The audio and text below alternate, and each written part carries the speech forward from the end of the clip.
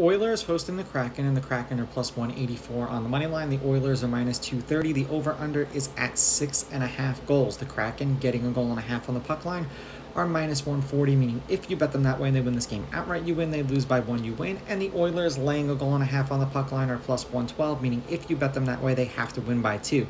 This is most teams' final preseason game, so you're going to see something similar to what you're going to see on opening night for the NHL rosters. Now, they did play each other once in the preseason. The Oilers won that game 4-1. These head-to-head stats that I'm going to read off are based off of the regular season and not the preseason, but I did give you the one preseason score. The Oilers are on a 2-game winning streak. The Oilers are 5-2. The favorite is 4-3 on the money line, and the favorite winning these games by multiple goals, laying a goal and a half, is 4-3. There's only been one goal game in their last 7 meetings. The over is 6-0-1, and the over at 6.5 goals is 7-0. Now, I say this, and I have to say this because it's preseason.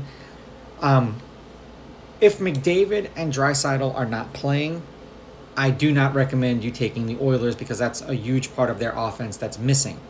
It's supposed to be Grubauer versus Skinner in net, and I always have a problem trusting the Oilers goaltenders. Their defense has always been suspect, and usually to start off the season, that's kind of how it starts. Or to end the season, somehow one way or the other, their goaltending and defense falls apart. I'm going to take the Oilers with the money line. I'm going to take the Oilers laying the goals, and I'm going over, provided that both McDavid and Draisaitl are playing. These are just my picks. If you disagree, please go with your gut, and please bet responsibly.